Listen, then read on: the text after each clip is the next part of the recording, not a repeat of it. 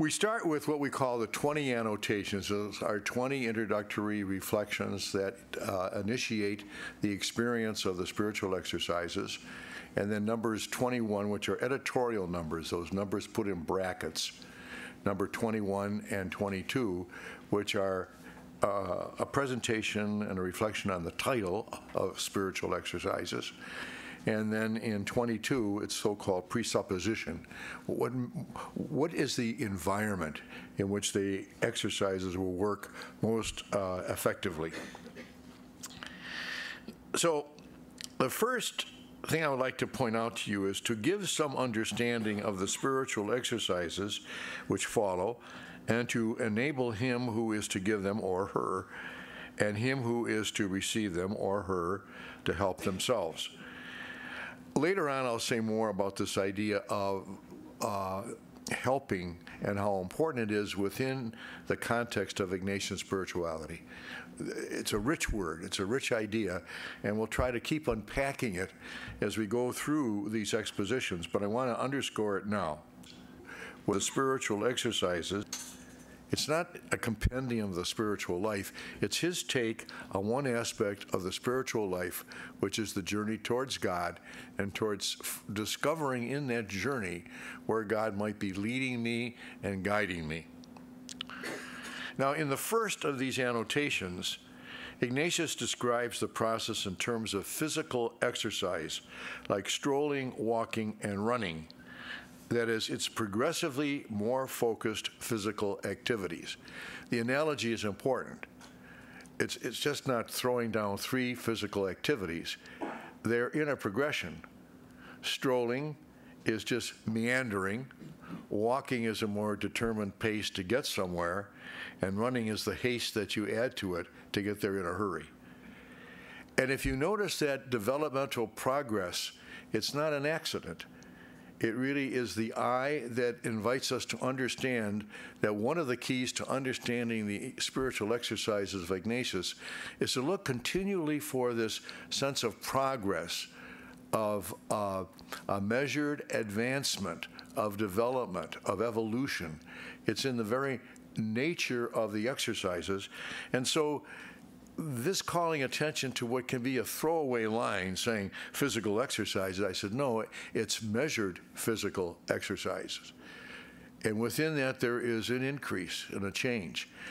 I want to make an insistence on this for 2 reasons. The more obvious one, of course, is it really is a developmental reality. Okay, that's there. But also, we don't understand that if we hurry through the text. And I think too often people read into the text what they want to find there, and along the way they lose so much richness that Ignatius has used as a kind of encasement for what he's talking about. The language is important.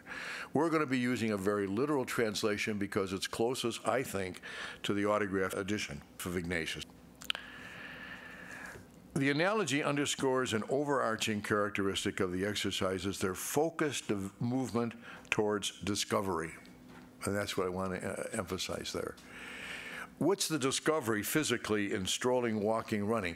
It's the discovery of how much you can sustain in your body. There's a discovery there, huh? Well, Ignatius is saying that in these exercises, you're going to discover how much you can find about God in your life and who you are. There is a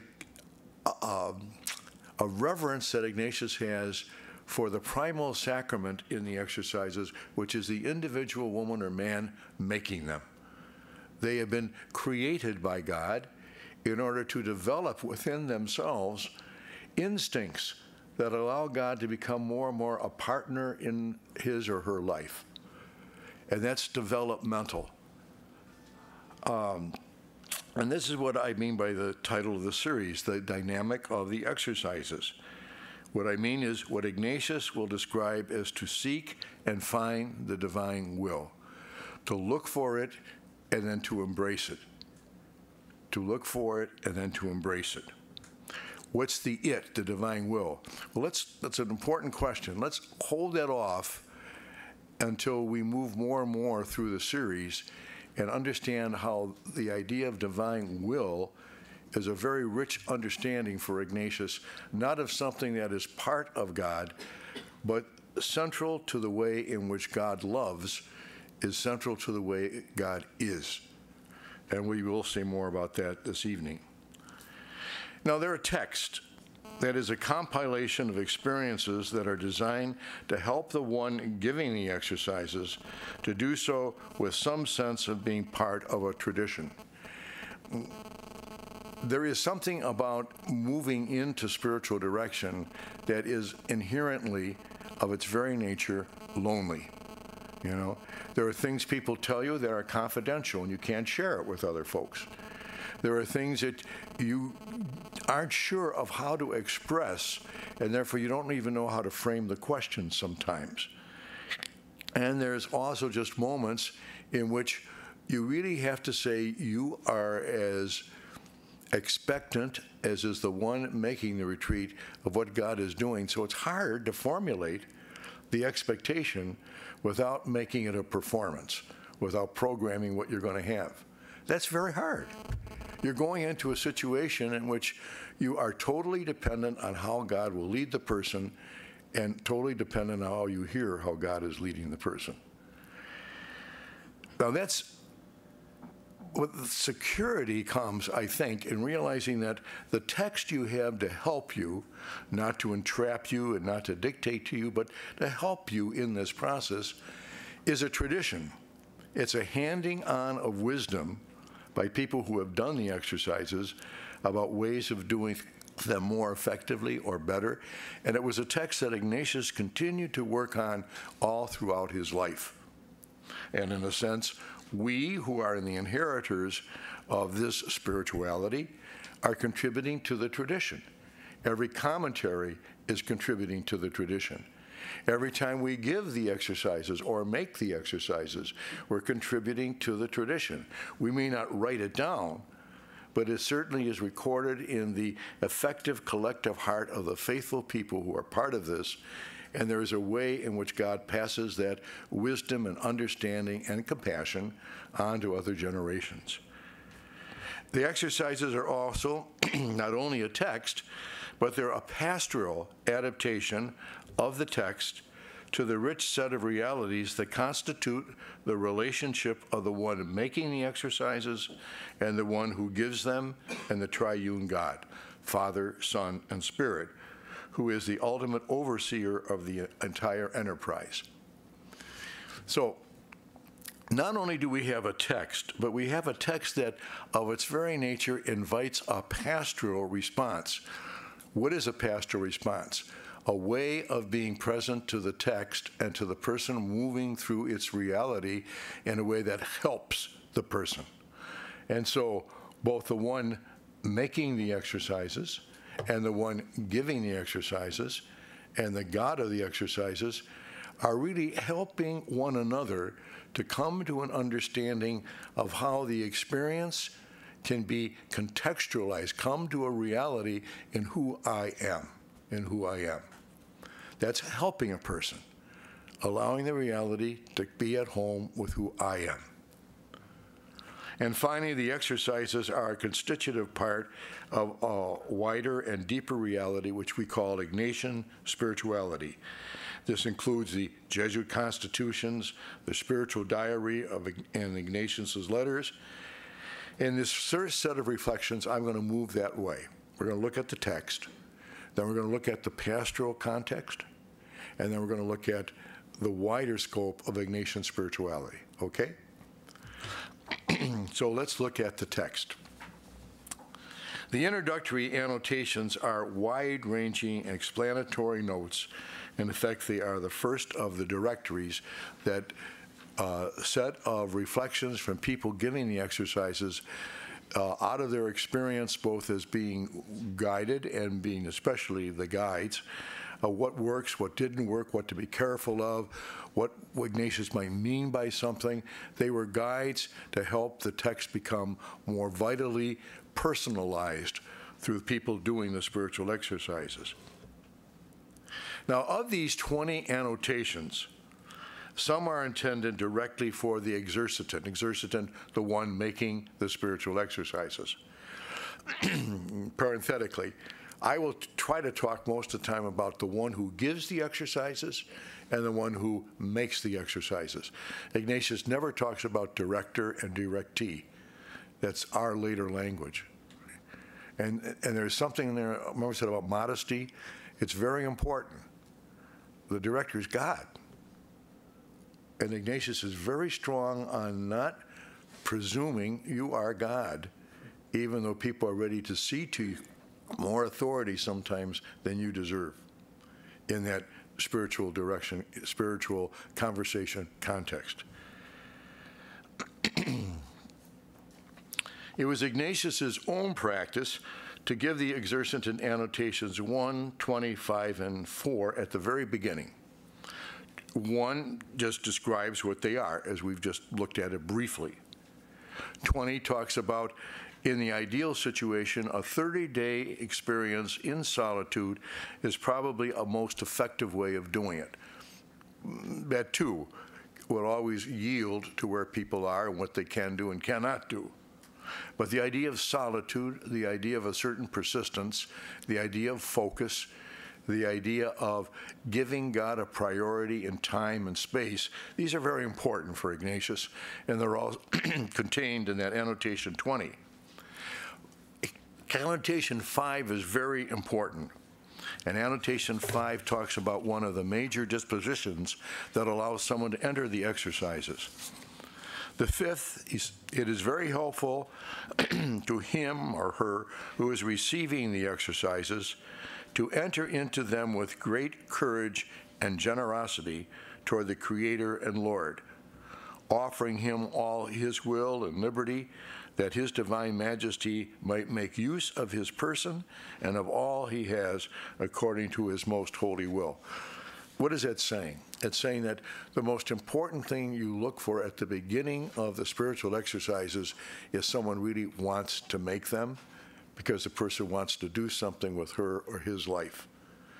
Okay? The desire to undergo an experience that will widen my ability to respond to the way in which God might be calling me, even though I do not know what that is.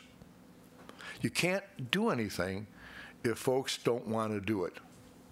You know, if they're there because Mother Superior has sent them or the bishop has sent them, it won't work. If they're doing that because everybody's doing it, I may as well do it too. It's a kind of spiritual cosmetic. It won't work either.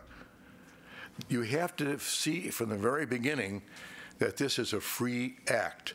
This is something the woman or man undergoing the exercises really wants to do. There's a desire for it.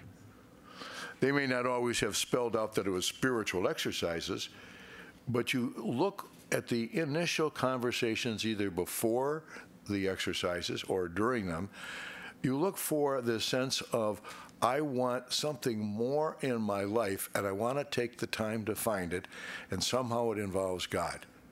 The language may not be precise, but the affectivity that is communicated is very clear.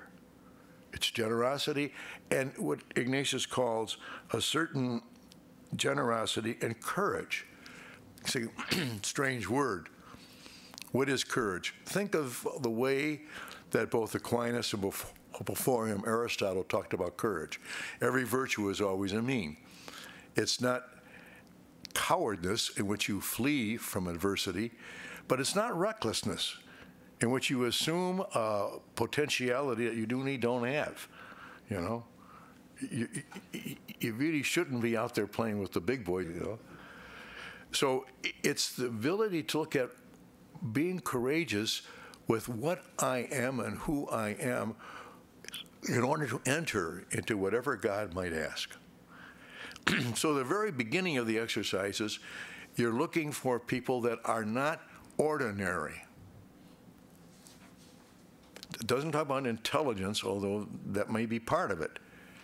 And it doesn't talk about having lived an especially good life, although that can be helpful.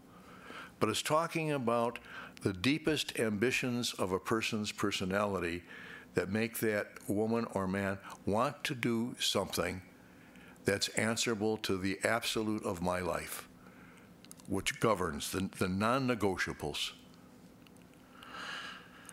This takes a lot of time, and sometimes the preparation for the exercises, I think, should especially center on this ability to see whether the person is going to grow or be in some way burdened by, or both you giving the exercises and the one making them are going to cheapen them by not putting the edge that should be present in the making of the exercises. So Ignatius looked from that from the very beginning. The fourth simply tells you what the weeks are and the fact that people are going to move differently, and therefore, as it says here, you go through various spiritual movements. So from the very beginning, a person entering the spiritual exercises has a sense of what they are, how they're constituted, the environment in which they will probably best come to fruition, to life. Mostly, where am I as I enter into this? Where am I? Do I really want to do this? What the text offers, as I put here, is a wise and yet venturesome reflections, often encased in language that sounds ascetical rather than personal, and we'll try to unpack a little bit of that. So the one who makes the exercises, very compactly, what? Should see the importance of words and phrases like every way, okay, in the very first annotation. Every way, you say, well, maybe it doesn't mean every way. Maybe it means only special ways. Now, from the very beginning, you realize there's a certain yielding on the part of Ignatius to a kind of messiness of reality that you're going to deal with. You are not programming people to do what Ignatius says, because what Ignatius says is discovery for you who give the retreat as much as the one who makes it. You discover that, okay? So every way means that somebody may come to you and say, I find God most contemplatively present to me when I say the rosary. You say, oh, no, I don't want you to do that. Or someone might say to you, I really find God more present to me when I think of what Ignatius offers, but then I go and I allow that to be part of my life as I walk through the woods. Or I find God especially when I walk in places that are crowded and noisy, but my heart is still. And I allow that reality of the buzzing humanity around me to touch my soul in ways they otherwise would never be touched. The exercises are very much like good poetry. Good poetry is not secluded from reality. It's not secluded from the author. It's not secluded from the circumstances. You can write a poem about anything. Anything. That's why poetry is universal, exhaustive. So at the very beginning of the exercises, it's important to understand that Ignatius allows a certain capacious entrance into how you're going to get into these spiritual exercises as the one who gives the retreat and the one who makes it begin to measure out what they are like when they have a focused attention on searching for what God might be saying to me in my life. Okay? Preparing and disposing the soul to rid itself of all disordered tendencies. Again, here's where you have to unpack the language a great deal.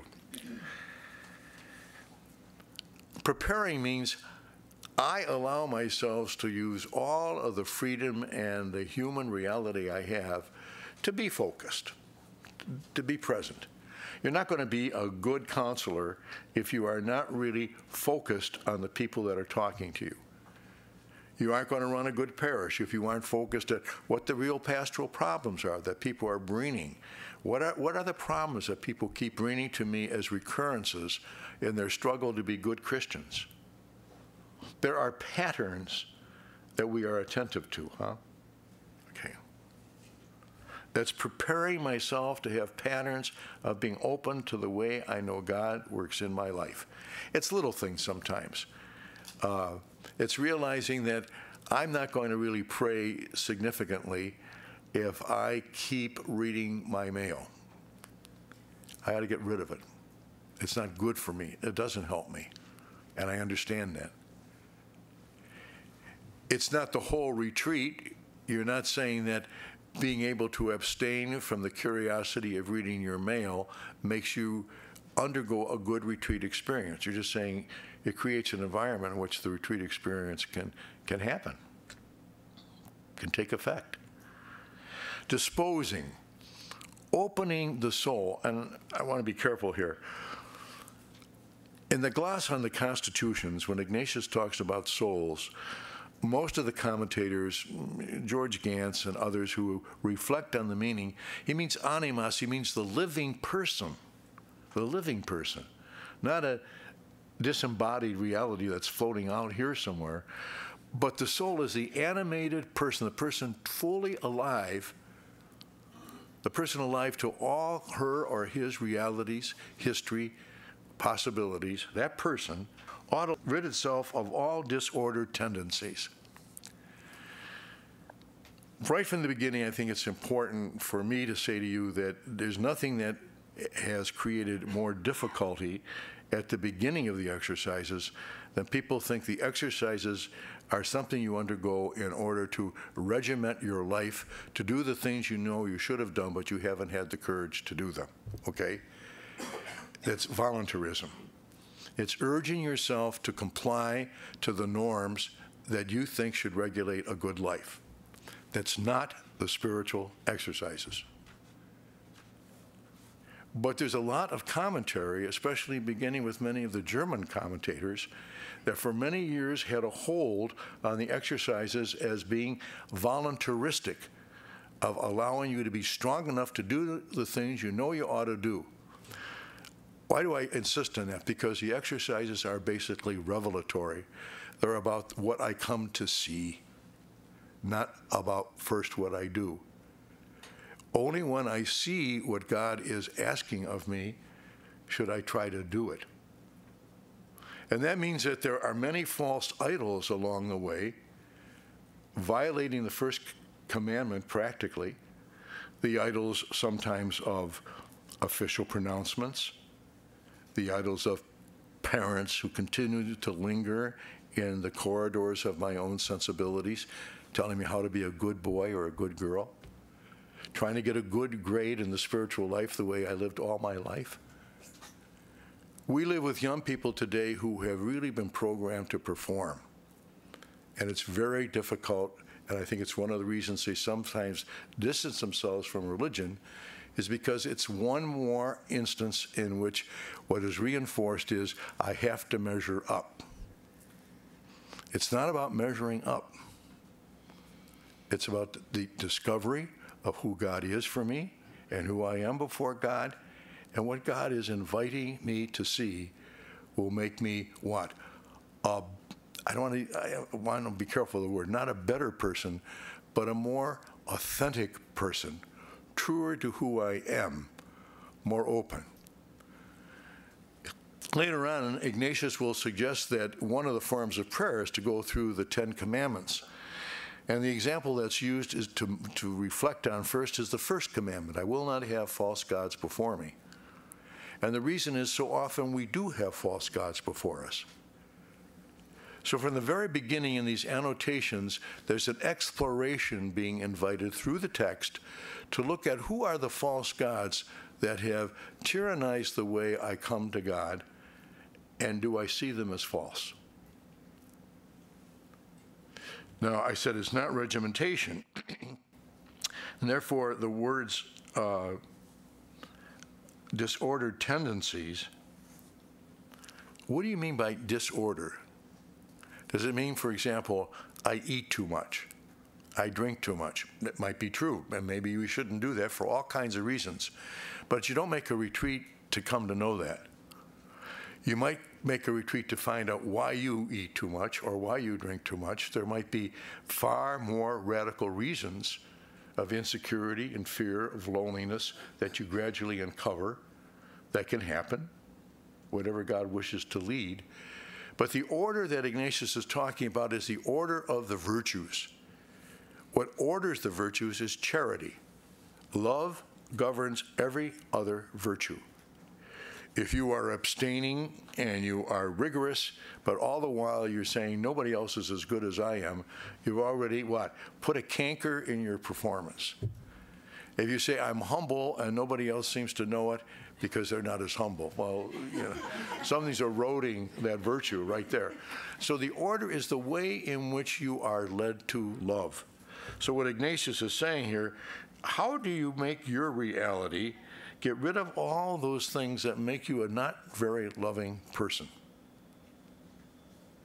A not very loving person. The contemplation of attaining divine love is not put at the end of the exercises like the thrill of discovery. It's an evolutionary process that you've been, coming to understand all through the work of the exercises. And then acts of intellect and reasoning, acts of will that Ignatius talks about. Again, the language can, acts of, it sounds like I by design think of what this means and I reason about it, or I think of how good God is and I reason about the fact that I should love him. It's not that at all. It's talking about the movements that I discover in my life.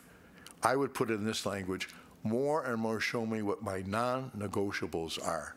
What are the things I really would not give up without feeling my personality has dissolved like an Alka-Seltzer tablet in water?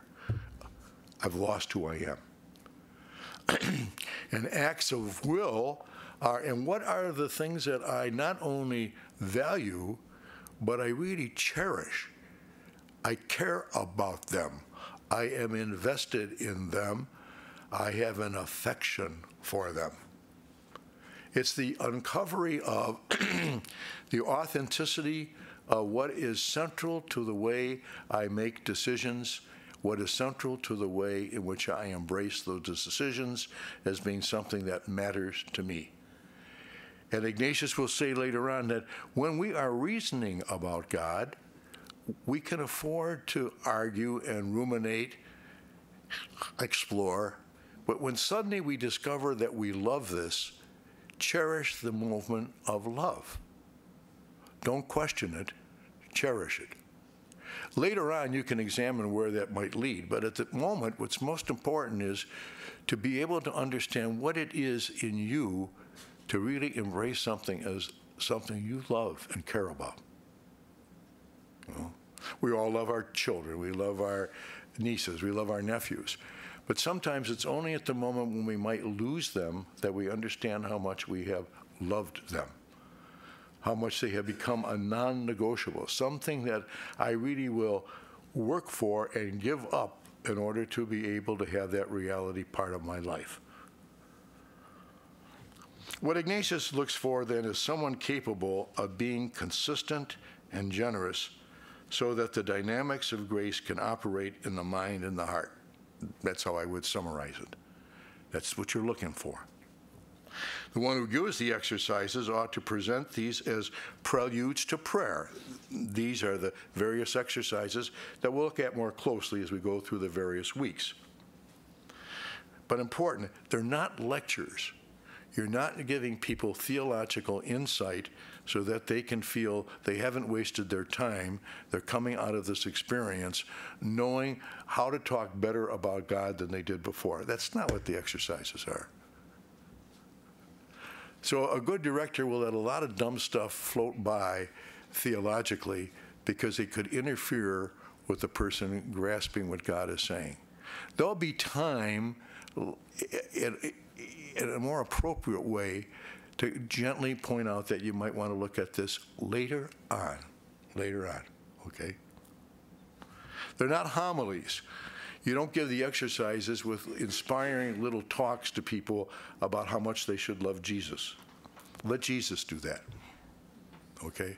Now that's hard because we are all do-gooders. We want to get in there and we want to make sure people think right and love right and really are moved by what we're saying means so much to us. And they're not lesson plans. It's not a program that people go through in order that they might have a mastery of the text. Sometimes people say, well, I really want to know more about the spiritual exercise and Ignatian spirituality. That's why I'm doing the exercises. I said, well, why don't we wait until you really want to make them for you and not to perform? That gets in the way.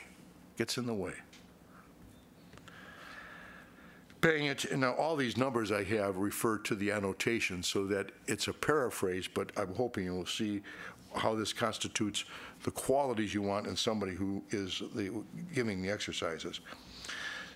Paying attention to the movements, 3 and 17, movements, affective attractions, affective reminiscences. It's the affection that is so important here.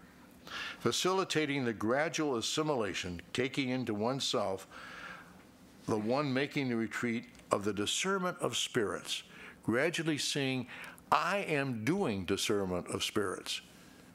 Ignatius is very careful to say you don't start explaining the rules for discernment of spirits until people have been discerning the spirit practically.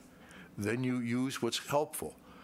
Sometimes people say, well, we really didn't go through all the rules of discernment of spirits. I don't know whether I had a good director. You probably had an excellent director. The rules are for the director to help you as needed. It's not a lesson plan, okay? And to facilitate this accomplishment through prudent adaptation of the text to the human and spiritual personality of the one making the exercises. That's what the guide does. He presents, he offers some reflections as needed about the discernment of spirits, or she, and then always adapts this to where the person is, okay?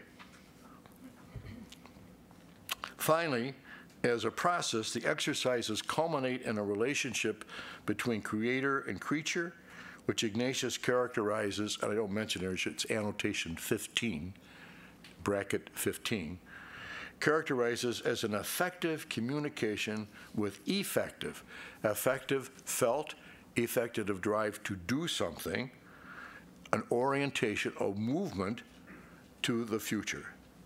It is more fitting and much better that the Creator and Lord himself should communicate himself to his devout soul, inflaming it with his love and praise, effective communication, and disposing it for the way in which it will be better able to serve him in the future, effective, the decisions that move you to the future, a drive, an attraction towards what do I do about this? Where do I go with this? Okay? This orientation to the future is tricky, and it's here that the one giving the retreat must help the one making the retreat towards what I call transparency before God, and that's what's mentioned in annotation 16. You want to be open before God. Good deeds should be done, but not every good deed should be done by me. Not every good deed is good for me to do, okay? So that's what annotation 16 underscores.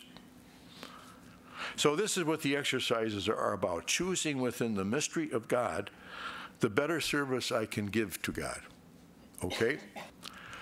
Now that's the text. All through these exercises, I'm going to continue to unpack the text, because that's your working tool. What I have here opens up these first 20 annotations in terms of a text. I keep telling people, you can never exhaust the richness of what the text says. You can find more and more meaning in it, and that meaning will help you become a better director. If you don't understand something, then look it up, work through it, live with it. See what this could possibly mean, like disorder, you know? Well, it means organizing your life so you do the things you know you should have done. No, it doesn't. But can you see how that can really misfocus the whole exercises in being what? A kind of, you're going to come out of this being a stronger person. You may not. You may come out of being a much weaker person because you are accepting where you are before God, and you no longer have to be the bulldozer in the life of your family or where you work or how you deal with people.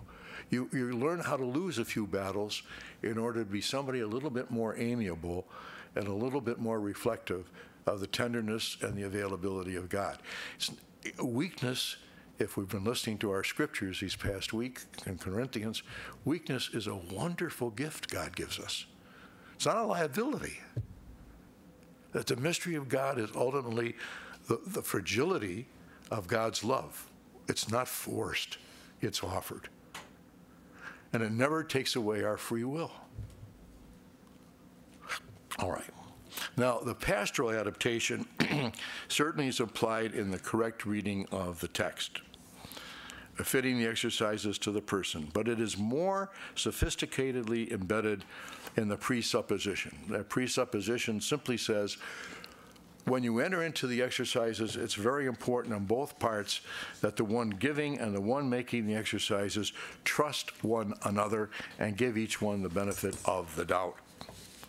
I can't stress that enough. I think we're probably going to come back to it again and again, and we might want to do more in discussion. But all Ignatian pastoral activity is mutual. The helper is helped, or otherwise the helper is not a helper. It's a little bit like if the doctor doesn't listen to the patient, the doctor's not going to be a good doctor. The patient helps the diagnosis. So one of the constants in St. Ignatius is this idea of mutuality, that when you come as one making the retreat to me, the one giving the retreat, we are mutually helping one another. So how I listen, what I hear, the questions I ask to make it clearer for me that I really am listening and understanding what you're saying are very important, very important. For Ignatius, God is a helping God. In the autobiography, The Journey of a Soul, what Ignatius talks about is his core experience at Manresa was that he discovered God was a helping God. That all the kind of ascetical gymnastics that he had undergone didn't bring him God, God brought him God. And God gradually taught him, take care of your health. Take care of your mental stability. Other people are not the enemy. They're people from whom you can learn. And gradually Ignatius saw, if God is a helping God, then the most important sign of God's presence as a helping God is consolation. The early ministries of the Jesuits were called ministries of consolation because they were doing the work of the helping God among people, forgiving, teaching, clarifying, embracing, reconciling. They were the hands of God. And therefore, these were ministries of consolation, the helping God. That was his great discovery, as I said. For the pastoral reality of the exercises, both the giver and the receiver have to trust that God is working within the relationship. You may not like all the things that you discover about the one giving you the retreat. There might be a little idiosyncrasies and things that annoy you. That's not always bad. That's a good way if you can get beyond it to begin to understand. But the most important thing is within the relationship of the guide's hearing and the advice the guide gives me, do I gradually see how God is working? And therefore, can I begin to see God who is behind what I present and how that is accepted or heard or understood? This cluster of spiritual reality, God is a helping God. God communicates within relationships as well as in solitude. There is no relationship without mutual trust. All these reveal the fundamental consolation as one begins the spiritual exercises. That is, that God's providence is individual and operationally constant. And I want to stress that. What is said in the presupposition is you've got to believe that God has chosen, for whatever reason, we can examine it, we can discuss it, we can analyze it, but ultimately we do not understand that the mystery of God is that the omnipotence of God comes through the fragility and the weakness and the vacillation and the limitness of what it is to be human. Adam and Eve strove to be like gods, and they lost their humanity. Jesus, Paul tells us in 2 Philippians 1-11, Jesus threw aside all of the trappings that people give to God in order to embrace all the reality of what it is to be human. And therefore, as Ronner would say, there's no Christology that's not an anthropology. There's no understanding of Jesus that is not an understanding of what it really is to be human. And in John, when Pilate points to the stripped and beaten and humiliated and totally ostracized Jesus and says, Ecce homo, this is the man. He's saying, this is what it is to be human. It's to love when every reason for love has been taken away from you. But they do not capture your soul. What is it to be human? What is the loving you and the loving deed?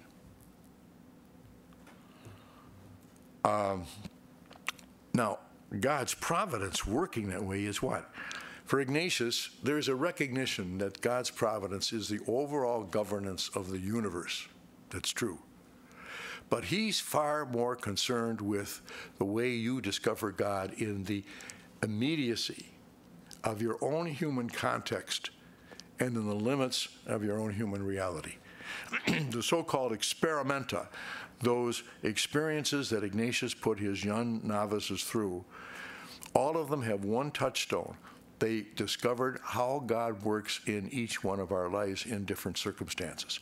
In the hospitals with dying people, on the pilgrimage, not knowing what I'm going to get next, in the work I do that's lowly in the house, in the teaching of catechism and so on to little kids who have nothing to give me but their ignorance. God gradually is teaching me how God works in these concrete, specific realities of life. Christ ripped the moment of the holy away from the synagogue and the temple and put it into the marketplace that we might understand that's where God can be found. Did never denied that there is an intensity of worship in the temple and in the synagogue, but it was not exclusively the place where God met people. So finding God in all things is finding the providence, the way God works for good in life, to bring people to an understanding that they are loved and capable of loving. That is God's providence. So basically in these first 20 reflections and then in 21 and 22, it's orienting the person to understand that as you and I go through this experience together, we trust one another because that is the way in which God will work best. If something comes up we don't understand, of course we should question one another. But not to argue, but to discover what's really meant. Where are we moving? Something is troublesome to me. And maybe in that kind of exchange that we will have, there will be moments in which the one giving the retreat will say, if this bothers you, what I said, don't worry about it right now. Forget about it. Don't let it become an issue. And you will find that again and again, with the erosion of the evil spirit, whatever that means, however the evil spirit works, the erosion of that evil spirit is always to distrust the process. It's too boring, it's too slow, I really don't understood by this person. I was giving a retreat not too long ago to a tertian who at the secondary retreat said, I don't know what I'm going to do because how can I make a good retreat with a retreat director that I don't think likes me? And I said, you shouldn't even worry about whether I like you or don't like you. You should worry whether God likes you, and you like God. I said, if this drives you more and more to believe God is guiding your retreat, that's the greatest gift I could give you. This is not, you and I are not in, we're not trying to foment a personal relationship. If God wants it, that will develop. But maybe God is asking you and me both to abnegate immediate satisfaction to find the way that you can become more and more radically dependent on God leading your retreat. And I promise you, that's what I will try to do. If you feel I'm interfering with God, you let me know. We'll talk about it. But we're not going to get into discussion about our relationship, which is a hook, let's talk about us. Oh,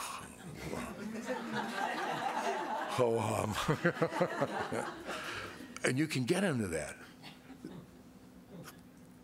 The exchange invites that kind of phony intimacy and say, well, if people don't like you, then won't it be harder for them to like God? Maybe, but maybe you could hope that they would get beyond that and work beyond it, but I would never fixate on it. So the wisdom in this text is immediate. All right. Now I want to talk about Ignatian spirituality, and I'm going to paraphrase the things I have here. What I want to point to here is the text can give you the words, the language, the movement.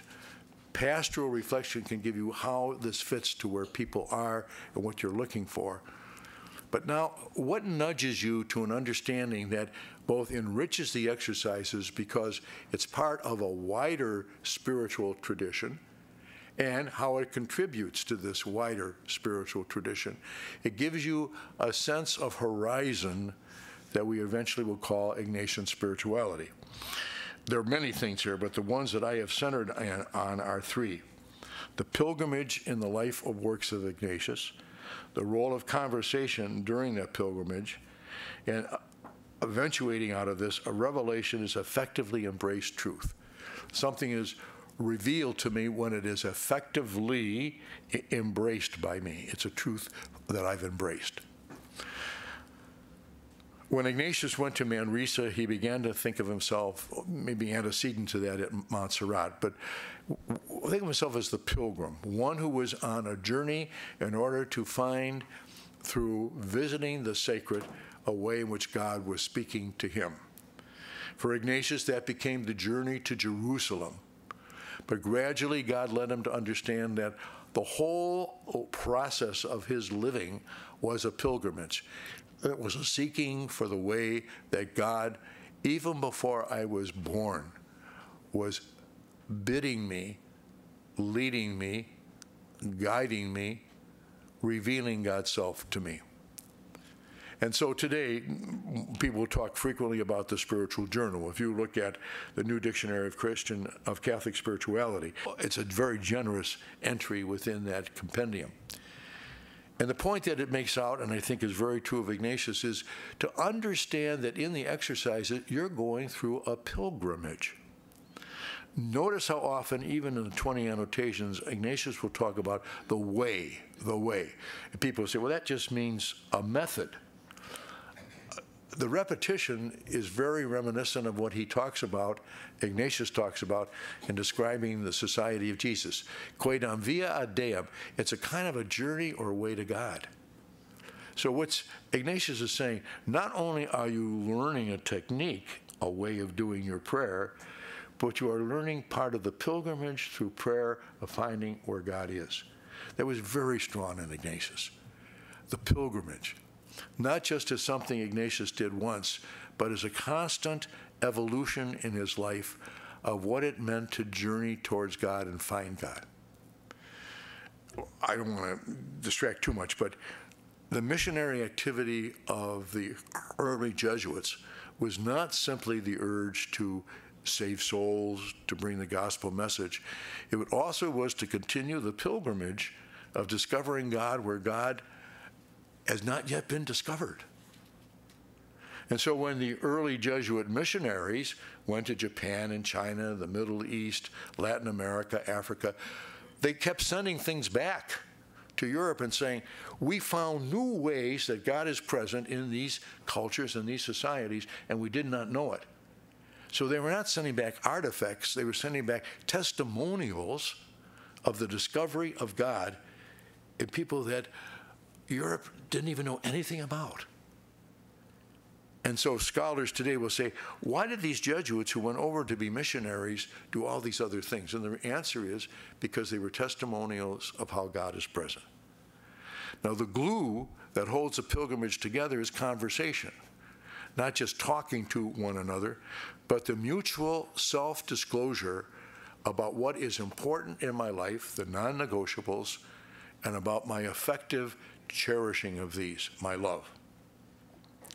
And out of that would come this realization that as I journey through life and I understand the beauty and importance of self-disclosure as a window to another person's soul, God has wanted from all eternity to give me that window of self-disclosure that is God. And how do I know it? I know it when I am effectively engaged by a truth as being true for me. For me. Okay. So, any observation, question, inquiry? John. Okay. These false gods that I have to deal with that have maybe tyrannized my relationship to God. Well, what if a person has a really screwy notion of God? Maybe a deistic understanding of God, or a terribly intimate, God talks to me all the time. In other words, what do you do? How do you deal with I'll call it the a priori about God that the person entering the retreat takes into the retreat? What do you do about that? That's an excellent question. And the example you give, if it is something that verges on a pathology, like someone really believes that she or he has a direct communication constantly with God, and they don't really have to answer to anybody for their total life because God is always telling them what to do and what to be, or they have that assurance. I would want to make sure that the exercises are going to be good for that person, or at least that I would be good for that person going through this, that I could handle the kind of obsessive certitude that I have this kind of communication with God. I think that's scary in a way, and it's hard to, you cannot use the retreat situation as a kind of remedy for the pathology. And you try to find a way that's humane and Christ-like to help the person see that maybe they're not ready right now for the experience of the exercises, because you have to surrender a little bit of your sureness in order to have a little bit more of doubt in order for God to enter into your life in new ways. If God cannot bring you revelation, but only total confirmation of everything you already have believed and there's nothing new, it's going to be hard for you to make the exercises. But I do think that I just read a book it's on leadership. It's excellent, excellent, excellent book. And the author talks about the fact that he had worked very hard to get tenure at the Wharton School of Business. But the most important part of his life is when he and his wife were able to get pregnant. And when he held his new child in his arms, and this was a change for him. He said, I want to make a world that I can be happy to give to my new child. So he came into the first class that he was teaching at Wharton and talked about the experience of birthing and how transformative it was of his life. He said half the students said, we didn't pay big bucks to hear you go on about your kid. Get back to the text. And the other half said, finally somebody was bringing our life into our profession. And then out of that, he began to talk about what is it to be a good leader. And what he comes back to, and I find more and more people talking about, is the moments that are non-negotiable because they have really demanded from me an allegiance and a fidelity, a loyalty, a foundation that I can't give up without giving up who I really am. And I feel about this, and this guy talks about, I felt strong enough about it that it recreated the way in which I go about teaching what it is to be a leader, and how important it is to find in your human experience these moments. Then, equally important, how are these tested out in the arena of other opinions? Do people understand what I'm saying? Is it challenging? Is it confirming? And can I hold in that discussion these non-negotiables that I have?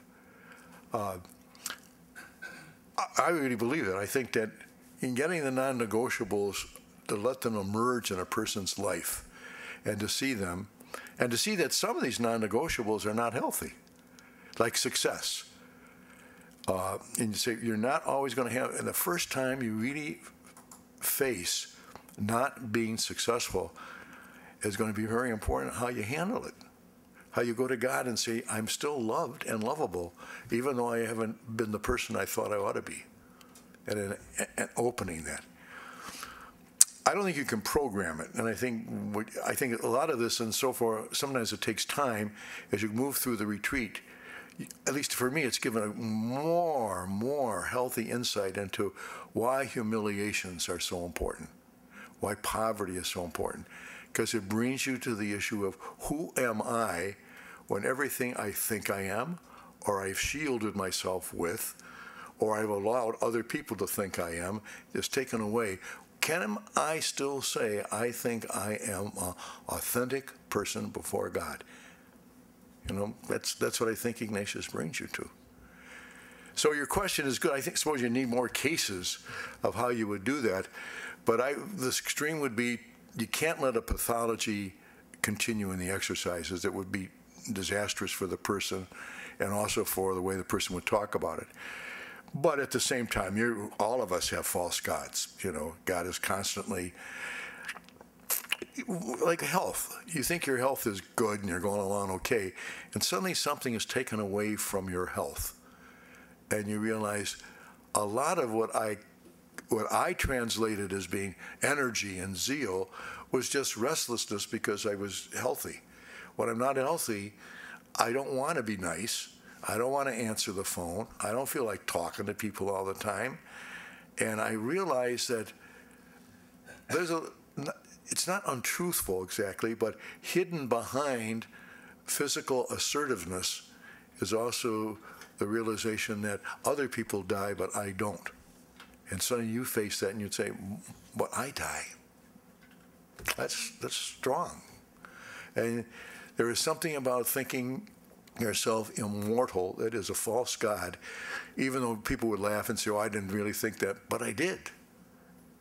And when you face the situation where you realize you're not immortal, there's a kind of renegotiation with authenticity that has to go on. That's why I think death is hard. Sickness is hard. Does anybody have a cheery question? It's about the expectations on the part of people who are making the exercises. The experience that I had with it was here at Holy Trinity, and it's very different. It was a whole group of people, as many as 12, 15 people going through months of it, meeting every other week, and then doing the daily prayer. What about what do you do? Should you get into the expectations of those people that are going through it in terms of, you know, the overall arching one is the seek and find the, the divine, yes, that's the ultimate one, but it is so broad, you know, and it can mean so many things for so many different people. How much should the expectations of those going through it be addressed at the beginning? That's an excellent question. You know, even maybe 5 years ago, I would have said how important it is to have a conversation in which you and the one making the retreat talk about the person's expectations, what they're looking for, and so on. I don't feel that way anymore. I feel more confidence of saying they'll emerge. As we go through the retreat, I'll begin to see what patterns of conversation this person has about consolation and desolation, about the way this person approaches our Lord when you get to the second week. And in the evolution, what is very important is noticing how the expectation of Jesus in the gospel narratives constantly challenges or confirms, but it certainly encounters the expectations of the one making the retreat. Like, let me give you an example, a trivial one. Not trivial, I think it's a great one, but Jesus weeping over Jerusalem. And you say to someone, "What would you approach the Lord in his tears? ask for an insight into what he's saying to you. And then you listen and say, well, I wanted to comfort the Lord.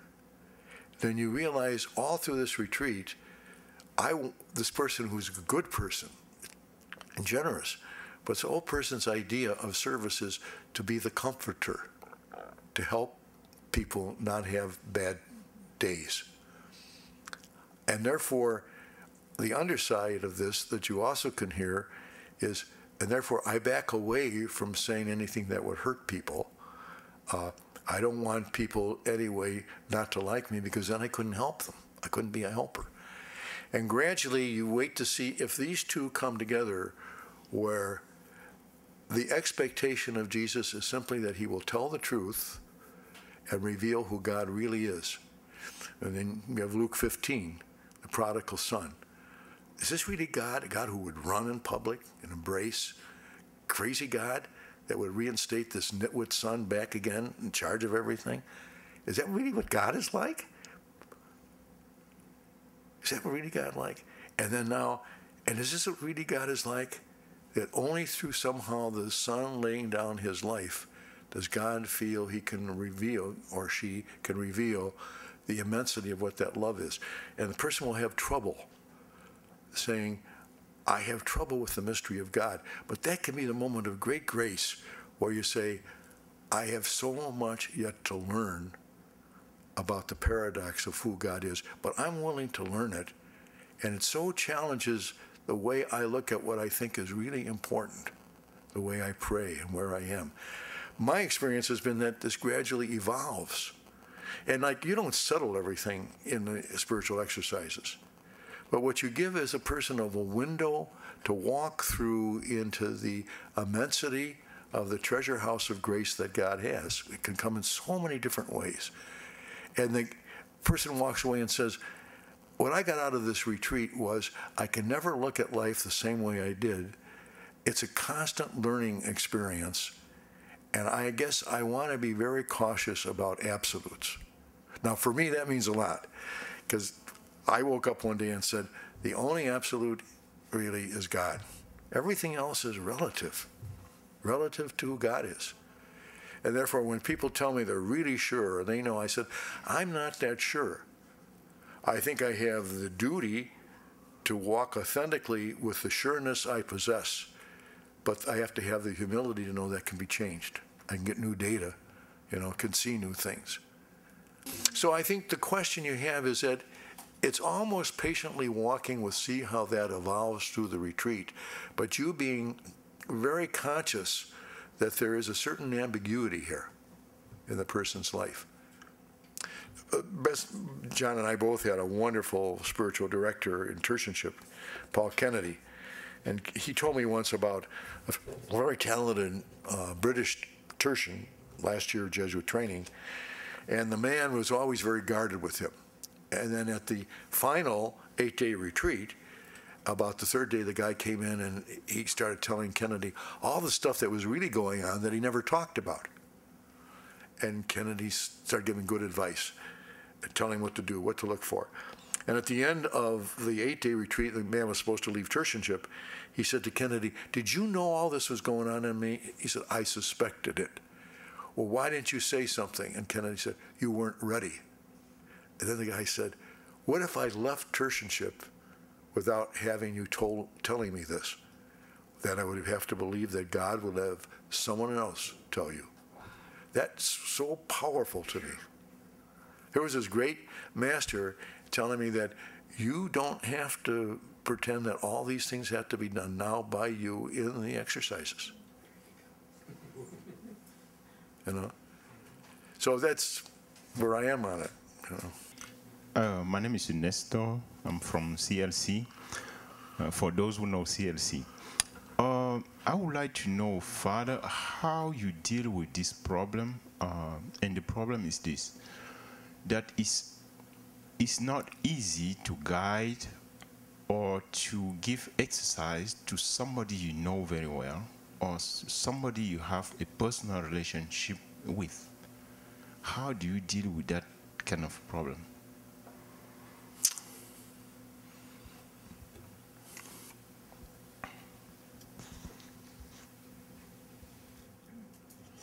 It's a really good question, because so often people will ask you to give them a retreat because they like you and they see you around a community and think you'd be a good person to talk to, or they hear you and you get to know them and you hit it off with the person. It depends, if you can see that human personality really has a desire, growing desire, to find what God wants me to be, and to be truthful and authentic before it, to be real before this. You can say, well, you don't even have to mention it if you feel that's a good thing to do appropriately, to say, no, I don't want our relationship to get in the way of this. I want to have your permission from the very beginning to challenge you where I think you need to be challenged, And by that, I don't mean telling you what you should do. I mean facing what you tell me is going on in your life, and what I feel sometimes are blurred sections that are inconsistent. And are you okay with that? I would clarify it along the way gently. If it is something where you say, I know this person so well and this person knows me so well that they're going to find me comfortable because I don't live everything I'm expecting them to do and to pray about, then I'd say, let them go to somebody else. Yeah, it's a judgment call, Cases are always good because they bring out the practical existential dilemma. But what's hard about answering them is because they allow a lot of different answers. So with one relationship that really is one of friendship, and people can be together and talk and share, and it doesn't interfere with your guidance, you're comfortable with that, and it can go that way.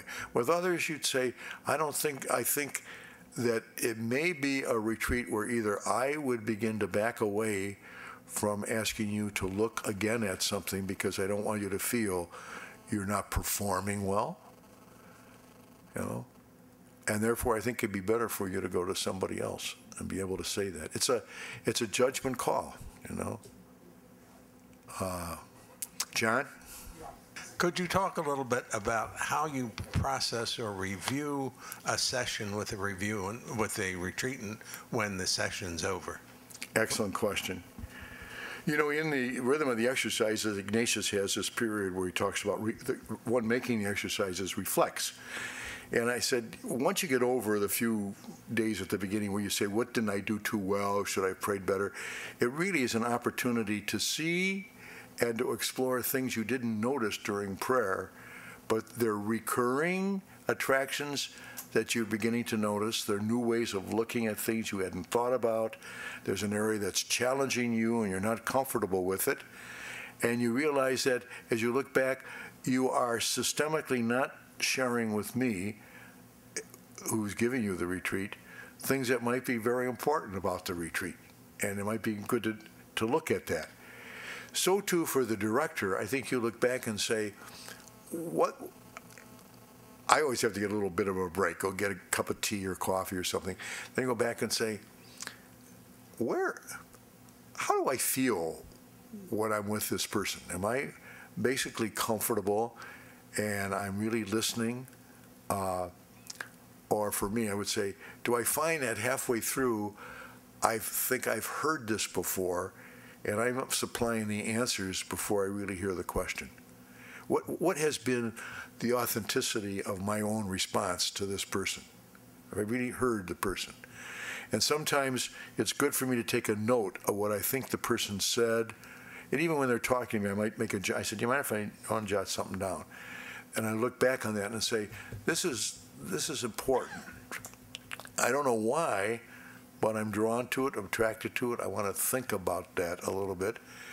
And then I might begin to notice along the way that 3 or 4 or 5 times in a row, this person has emphasized something like fear, and even using the word fear, or I feel inadequate, or I'm hoping Christ will give me the strength to do the things I don't think I could do. And you begin to notice that there's a pattern here of fear and it's diffuse, but it's in the personality, and it's creating a barrier between the kind of openness you'd like to have as a person. You know, I'm afraid of what I'm going to do or what I'm going to say. So I would find that the review of your own affective response, why you have that affective response, and whether there's any pattern for you to verify that, those are the three things I think helpful. Effective response, why do I have that? And is there a pattern here? Is there something that's recurring again and again? And I might not even say anything about it, but I might notice it and more find it important to hear and see how it's challenged and changed. Just a little example, but this is a novice, and the novice had been in a diocesan seminary and left. Then some years later joined the Jesuits, but he had a great suspicion about friendships and people getting to know him too well. And the reason eventually, which came, and I mentioned to him, I said, now, do you feel at home with our Lord knowing you as you are and loving you? I just said something like that. I said, no, do you feel like that? He says, no, I don't. I think if Christ really knew who I was, he'd walk away from me too. Oh, I said, okay. Well, I said, no, you have to know, I don't talk like this. But I said to him, I want you to go to our Lord under the cross and let him invite you into the wound on his side and tell me what you find. And a young man came the next day, and I said, now, Gene, did you find? Oh, yes. The Lord invited me into his heart, and I found there was all kinds of room.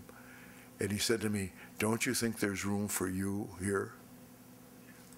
Well, the kid, you know, later on was telling everybody, Howard reads souls. Why don't we read anything like that?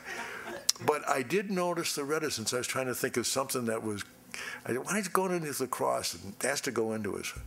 Why would I do it? I had no idea. But it was a breakthrough in the retreat. He began to realize that he may always have the liability of being slow to trust that he was lovable.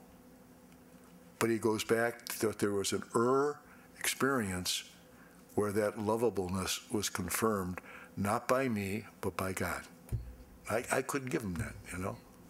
So that might be a good thing for us to think about more and more, of how we can be more attuned after the experience of a conversation. But, you know, even I was thinking that there are people I like, but I notice sometimes I go away and I'd say, we kidded about other people, we gossiped about other people, and while it's funny, I go away feeling empty. I don't like that. I don't like me being part of it. And I kind of suddenly say, this is not good for me. It brings in all the things I don't like about being smart-assed and being clever, pseudo-clever, and I don't want to be like that, you know? And then so I look back on those in my life, those circumstances, and say, I know that's not good for me. Or you look back on circumstances and say, I like a drink, but I don't like the way we, in a certain group maybe, we drink too much. And whenever I'm there, I always drink too much. I don't want to do that anymore. You look back on it, and you notice how you feel, why do you feel this way, and the pattern that you say, every time I leave, I don't feel like I've been enjoying myself. I've been pretending I do, you know. I'd like to ask, how many of you have gone to parties that some people throw, and you don't really want to be there, but you go, it's social, and you go away and you say, why do I go to a party that I don't like, and I don't feel really rejuvenated when I leave it? It's not really a party, you know, for me. And to have the courage to say, I don't want to go to those parties anymore. I can read a book, I can pray, I can go to a symphony, I can do a lot of things I'd rather do. I'm just not going to perform for other people that way. I'm not going to be nasty about it or mean. I'm just going to say, no, I don't want to do that. It's not enjoyable to me, you know. I think we do that in life, and I think that's what we do in this circumstance. Okay, thank you very much.